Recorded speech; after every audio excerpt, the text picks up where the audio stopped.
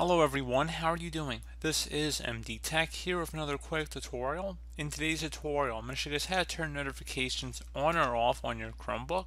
So this is definitely a useful feature, and you can narrow it down by subject matter as to what type of notifications you want to allow or deny. So this should be a pretty straightforward tutorial, and without further ado, let's go ahead and jump right into it.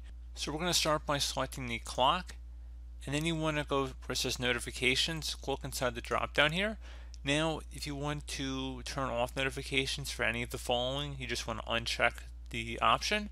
And if you want to just turn off for all of them, you can just toggle this master control right here to the off position to won't disturb for any of these. And you can see next to the clock, there's now a minus sign, meaning you won't get notifications. And you can see do not disturb is on.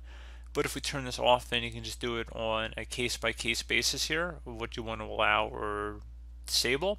So pretty straightforward process, guys. Do hope that I was able to help you out, and I do look forward to catching you all in the next tutorial. Goodbye.